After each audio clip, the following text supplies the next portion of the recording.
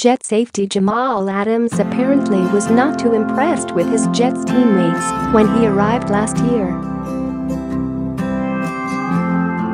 In an interview with Bleacher Report, the second-year safety described a bad culture around the Jets when he first joined the team after they chose him No.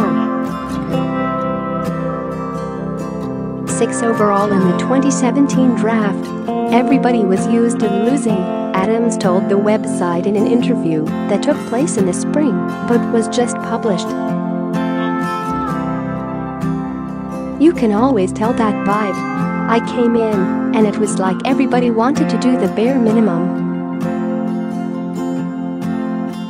They didn't want to go above and beyond. They didn't want to take that extra step. They didn't want to be uncomfortable, but to be great, you have to be uncomfortable.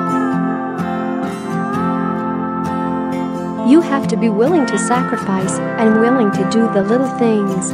And the team, the organization, just wasn't doing those things. It could have been 2 or 3 people on the team that were doing it, and then the rest weren't, or vice versa.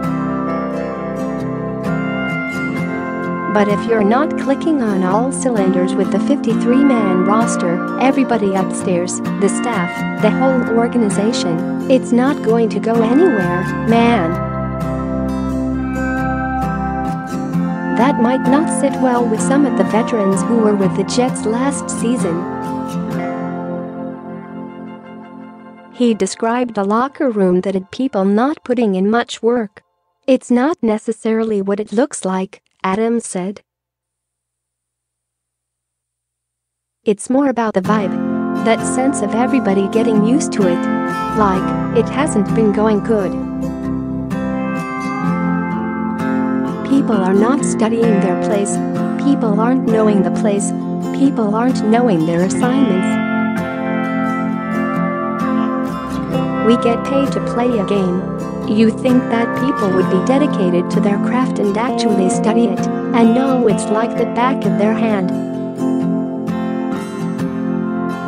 It just didn't happen on our team. It's the whole NFL. You have a lot of guys that make it but get comfortable. It's about having that mindset that when you make it, you're just getting started. The Jets have gone 5-11 in back-to-back seasons, so Adams may not be too far off. The good news for the Jets is Adams believes the losing culture has left the building. It's changed now, Adams said. You can tell it's a different vibe.